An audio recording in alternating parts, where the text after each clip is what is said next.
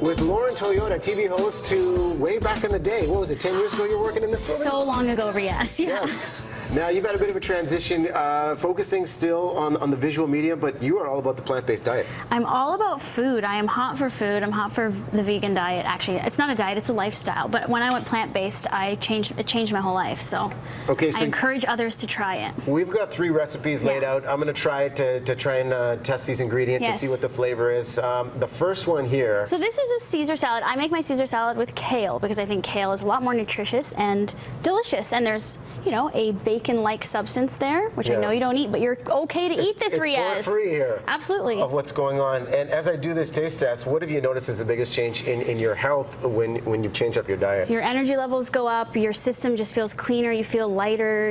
You feel more vibrant and alive because you're fueling your body with really good food from the earth. Okay.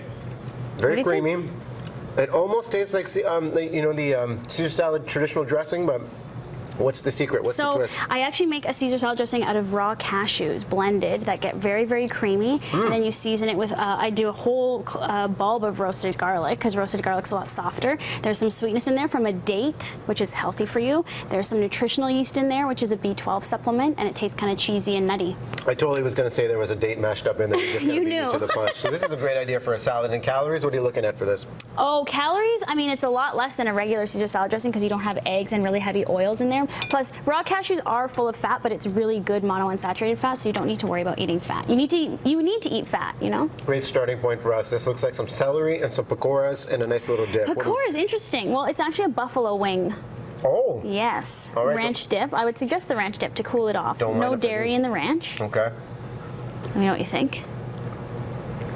That is nice. What do you think it is? Because there's no chicken in there. I gotcha. You got me on this one. It's cauliflower.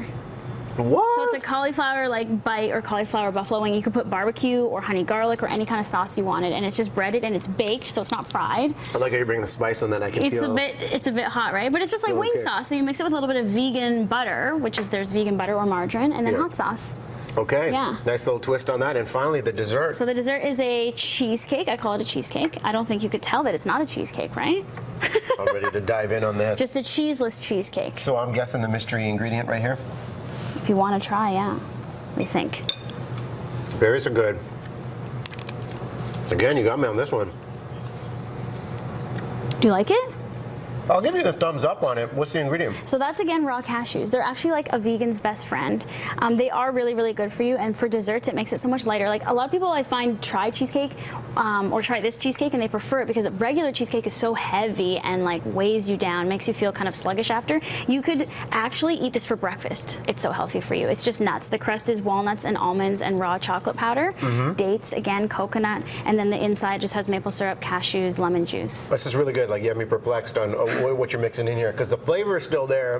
What's the website where you got these recipes online? So these are my recipes, hotforfoodblog.com. Me and my boyfriend do the blog, so we do our own recipe development, and we try out things, and there's tons of stuff on there. Oh, that's so cute. You're with your boyfriend. You guys do things together? We do things together, yeah. It's a love for each other, a love for food. Well, we like the idea of like a couple in the kitchen, you know, in love, making love in the kitchen, because food is so like about... Wow. Yeah, with cooking. It's a spin-off show in the making with cooking. Lauren Toyota.